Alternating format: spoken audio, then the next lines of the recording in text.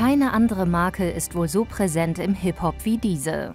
Well, there is this whole thing with the American rappers wearing Balenciaga all of a sudden. I like those Balenciagas. Balenciagas. Balenciaga. It's Balenciaga. Balenciaga. Balenciaga. Balenciaga. Balenciaga. Balenciaga. Balenciaga. Check my Prada Valentino boots. Seit der Designer Demna 2015 zum Chefkreativen bei Balenciaga ernannt wurde, vergeht kaum eine Woche ohne Balenciaga Name-Drop oder Gala-Look. Demnas Partner BFRND weiß warum. I think it's because they understood what it means to wear Balenciaga. It's constructed in a way that it gives you attitude, and that's exactly what they're looking for. They want to be a character, they want to be impressive and bold. Nicht nur Rapper, auch Rennfahrer Lewis Hamilton, Produzent Blood Orange, Reality-Ikone Kim Kardashian oder Schauspiellegende Isabelle Huppert feiern den Look. It's very difficult to walk in the street incognito. In a full Balenciaga look, you will get reactions, and I guess that's what you're looking for. When Justin Bieber is wearing Balenciaga, he looks like an elevated version of himself. Auch die Präsentationen des Pariser Traditionshauses sind eine aufgepumpte Version dessen, was man von Modeschauen kennt. Zuletzt mit Fetischmasken auf dem Parkett der New Yorker Wall Street oder mit den teuersten Müllsäcken der Welt durch einen Schneesturm auf der Pariser Fashion Week. It's really to give a strong impression to the people that are at the show. Der Soundtrack dazu kommt von ihm, Loic Gomez alias BFRND. Demnas Ehemann ist Model und Komponist für alle Balenciaga-Shows seit 2015. Vom Chef kommt nur eine Zielvorgabe: der Sound muss ballern.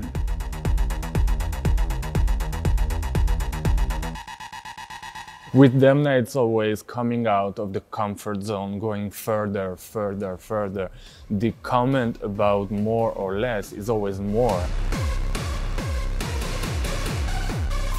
The sound level has to be loud as a Rammstein concert. BFRNDs Inspiration liegt irgendwo zwischen Heavy Metal, Hans Zimmer und hartem Techno. Blockbuster-Sound für Blockbuster-Shows.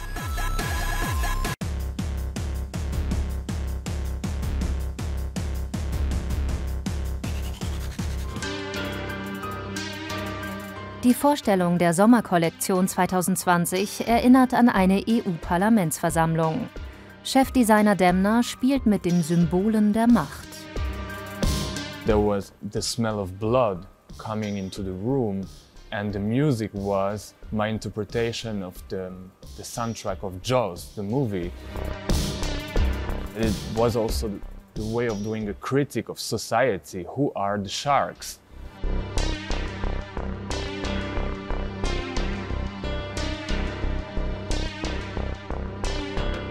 Neben den Shows arbeitet er an eigener Musik.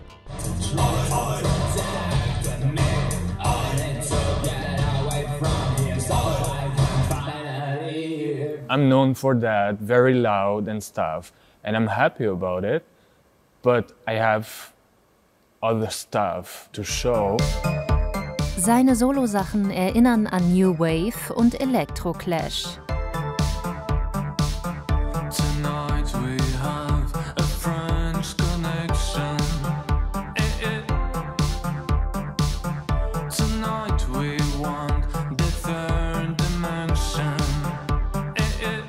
I have a lot like new wave references because I'm born with this kind of music. At home it will be always new wave, hard rock, trance, techno.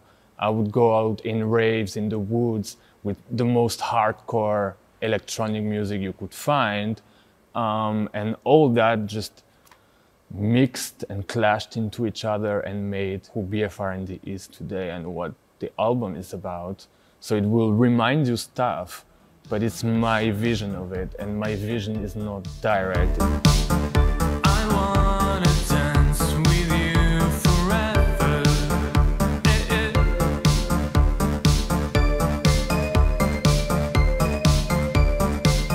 I grew up in south of France in a very small town near Spain, and I've always been goth.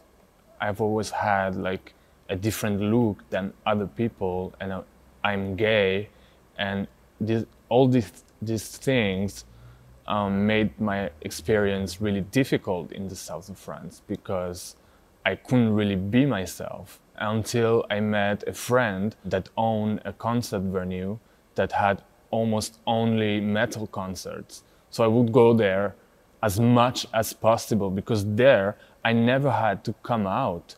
No one would ask me about my sexuality or make me feel that it could be an issue. It was just not a question. I just learned that it was okay to be myself and that that place was actually secure for me.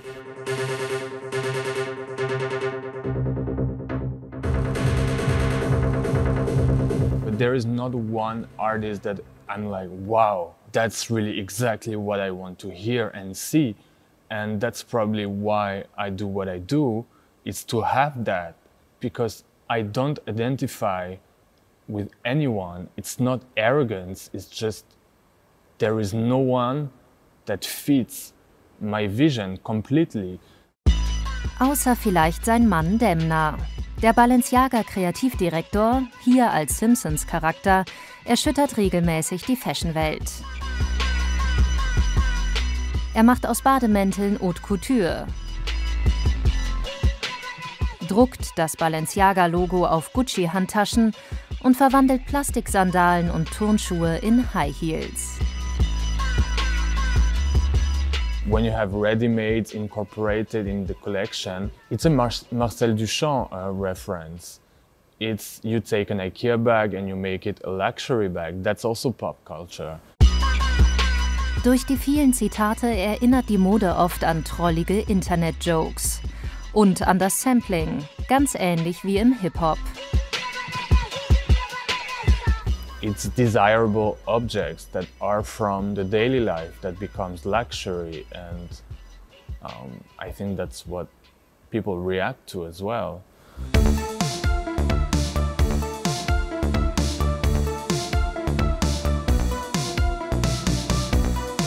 Alltag wird Luxus, Streetwear wird High Fashion.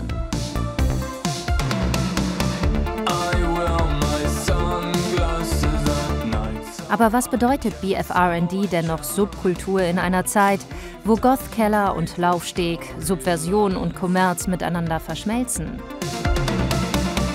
I think genre is really dead. Subcultures, they're dead since a long time. People don't want to say I'm goth, I'm punk or whatever. They want to say I'm me. You know, they choose a username on social media and it becomes their brand. Really inspired by influencers and Kardashians and stuff like that. I have nothing against it, but I don't think subcultures will be born from this kind of approach. I have hopes about things like metaverse, where you will be thrown in a whole universe wearing clothes and it becomes a dream, and so you're more likely to dream about something you are not and really create something, a new identity, and then probably subcultures. But today subcultures don't exist anymore, and that's okay. I'm not seeking for paradise when I have you by my side. Join me in the afterlife. Let me take you for a ride after life.